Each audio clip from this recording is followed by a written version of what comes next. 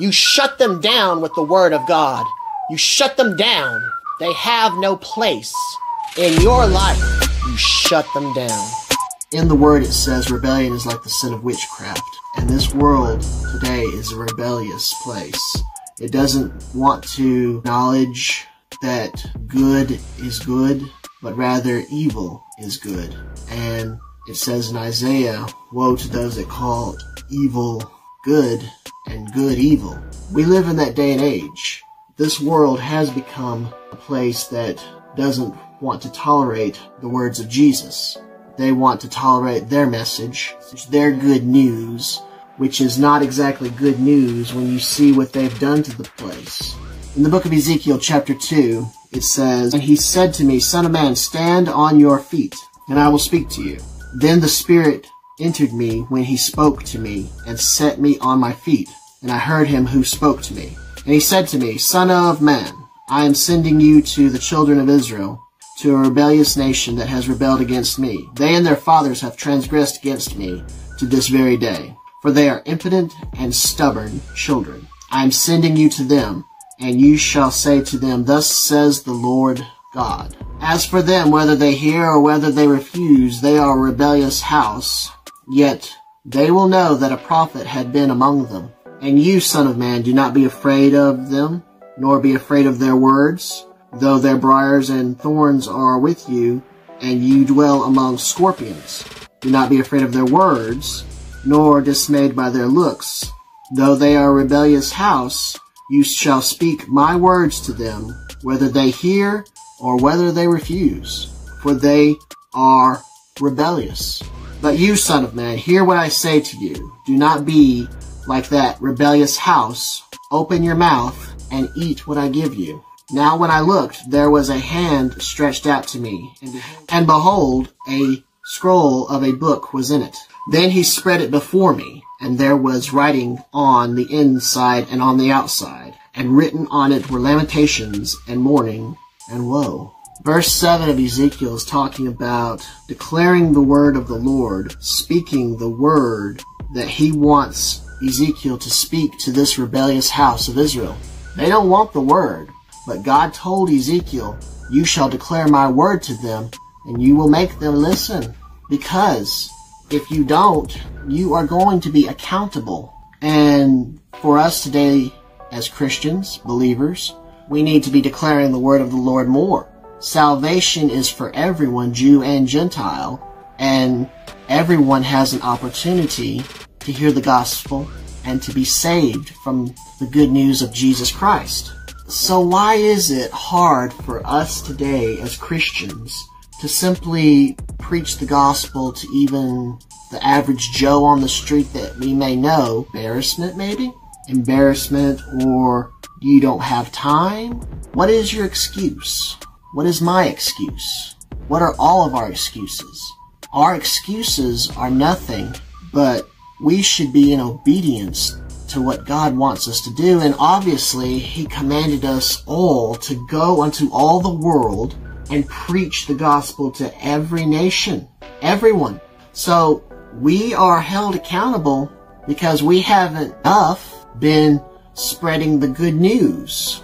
Oh, there are tremendous people right now today that are doing a fine job of it, but this world is still lost. There are billions upon billions of unsaved people that still need Jesus. The harvest is coming, and I hope the crop of wheat is far larger than the crop of weeds mixed in with it. Jesus said they would hate you because of me.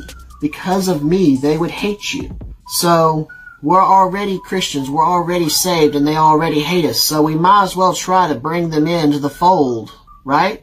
We need to do everything we can to bring in souls into the kingdom of God, because hell is real. The lake of fire is real, and we have to be in urgency trying to win the people around us, especially, to Jesus. And if we can establish at least building people around us to Jesus, then yes, we can spread out into all the world and preach the gospel to every nation. spread it in every which way we can and know how. But start at home first. Start with your loved ones. Move on to your friends. Move on to the people down the street, whoever. But in any way you can, start spreading out the gospel of Jesus Christ. Go out into all the world and preach the gospel. Yes, we need to do that. And we are, to an extent, doing that. But don't forget home first. Don't forget your brothers. Don't forget your sisters. Don't forget your mother, your father.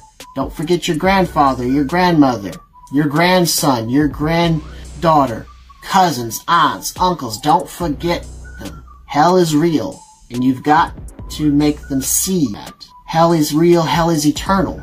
Verse 6 of Ezekiel says that we are not to be afraid of their words. In the scriptures it says, "What could mortal man do unto me?" What could mortal man do to you compared to the eternal lake of fire? A boldness for Christ is what we need in our hearts. So get bold. Be bold, be strong, and don't be afraid to tell someone the gospel. Because tick-tock, the time is ticking away, and whether they hear, whether they refuse, it won't be on you, but in all urgency, make sure they understand what decision they are making. Now over in chapter 3 of Ezekiel, starting in verse 16, it says, "Now it came to pass at the end of 7 days that the word of the Lord came to me, saying, Son of man, I have made you a watchman for the house of Israel. Therefore hear a word from my mouth, and give them warning from me. When I say to the wicked, you shall surely die, and you give them no warning, nor speak to warn the wicked from his wicked way, to save his life, that same wicked man shall die in his iniquity, but his blood I will require at your hand. Yet if you warn the wicked, and he does not turn from his wickedness, nor from his wicked way, he shall die in his iniquity, but you have delivered your soul." Again, when a righteous man turns from his righteousness and commits iniquity and lay a stumbling block before him, he shall die, because you did not give him warning.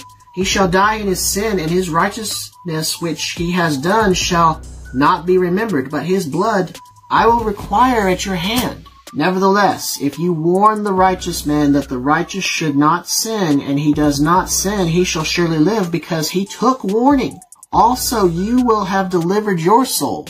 Then the hand of the Lord was upon me there, and he said to me, Arise, go out into the plain, and there I shall talk with you. So I arose and went out into the plain, and behold, the glory of the Lord stood there, like the glory which I saw by the river Kibar. And I fell on my face. Then the Spirit entered me, and set me on my feet, and spoke with me, and said to me, Go shut yourself inside your house.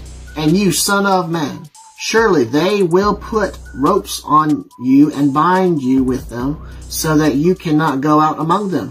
I will make your tongue cling to the roof of your mouth, so that you shall be mute, and not be one to rebuke them, for they are a rebellious house. But when I speak to you, I will open your mouth, and you shall say to them, Thus says the Lord God. He who hears, let him hear, and he who refuses, let him refuse, for they are a rebellious house. No matter what, we need to make sure the world and everyone around us hears the gospel. They must have an opportunity to receive Jesus as their Lord and Savior. If we don't do that, it's on us. Now, what could man do to you compared to what's eternal? Are we so afraid of their judgment that we don't think we can face their words? Because their judgment is nothing compared to what's coming on the judgment day. They won't be the one judging. God is the one judging in the end. Whether they hear or whether they refuse, let's get the gospel out to them. God bless you, my brothers and sisters. Walk in victory. Declare the word of God in victory. This is the word that I give to you, my brothers and sisters. Walk in victory. Declare victory. Proclaim the acceptable year of the Lord.